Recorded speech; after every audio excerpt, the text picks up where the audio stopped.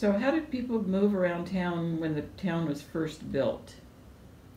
That was a challenge because the railroad, the Santa Fe, was so far south of the town site. Two individual street railway companies, one called the Monrovia Street Railway and the other the Myrtle Street Railway, were organized early in 1887. The Myrtle Street Railway was headed up by William Monroe and friends, and the Myrtle Street Railway was headed up by Lewis Bradbury and Friends and Associates. The Monrovia Street Railway started at the southern, Santa Fe tracks, and was projected to be built up Magnolia to Lemon, make a right turn on Lemon, head east 2 blocks to Myrtle Avenue, and then make a left turn and head north on Myrtle Avenue. At least that was the projection. And that appears on the 1887 map of Monrovia. Whether those tracks are ever actually built or not is a matter of speculation, because they went out of business and their early interests were absorbed by the Myrtle Street Railway. The Myrtle Street Railway actually completed their line.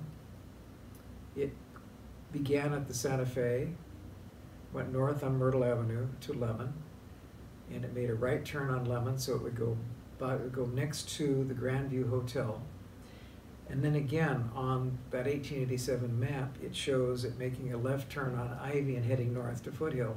And again, don't know if it actually happened.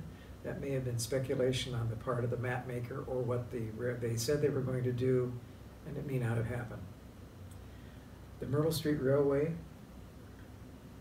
operated independently until it was purchased by Leonidas Barnes.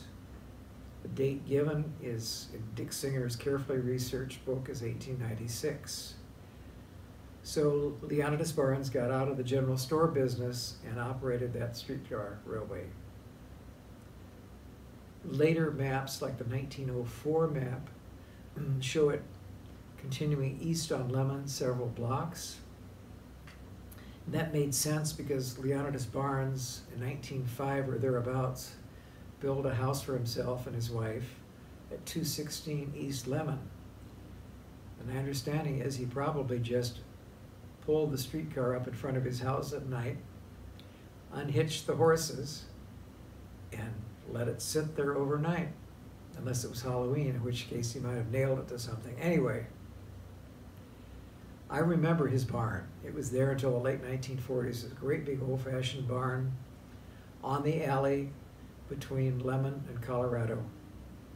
Never been painted, dry as a all it would have taken would be a match tossed judiciously, but it was still there, and that's where he housed the horses that pulled the streetcar railway.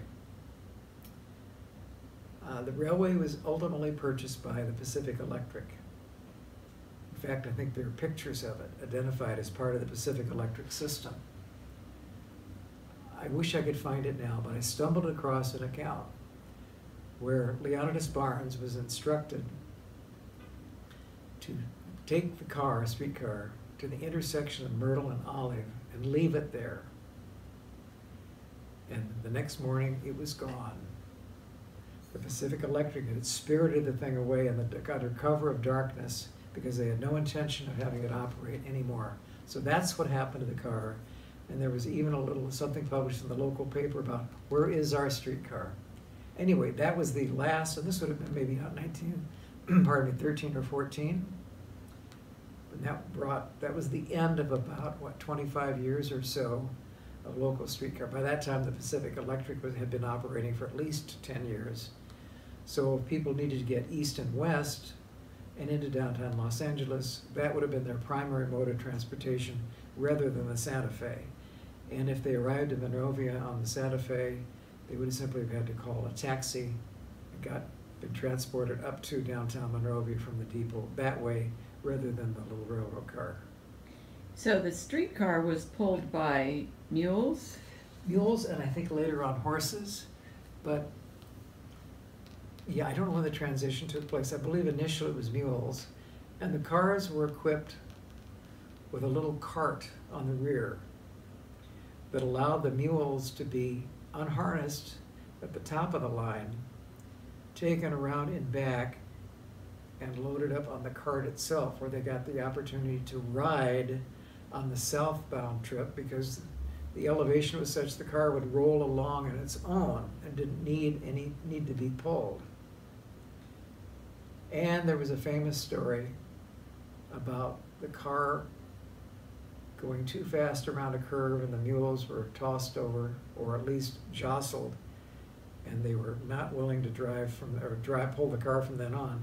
The other story is that they were sold to an orange grower in Duarte who was going to use them to plow his orange grove.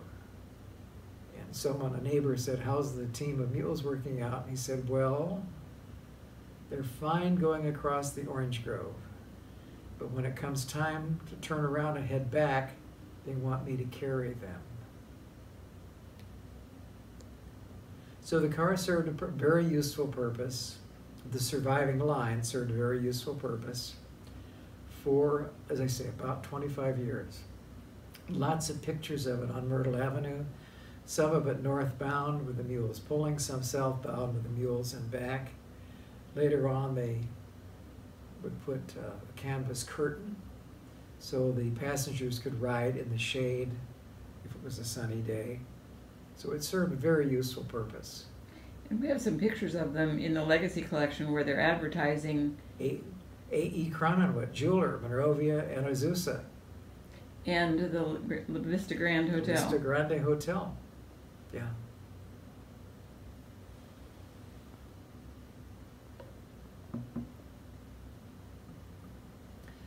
I don't think anyone ever determined what actually happened to the surviving car. It was probably scrapped by the Pacific Electric. Upland, the city of Upland, had a similar, and I think one of those cars may have survived. But as far as I know, no trace of Monrovia's early street railroads.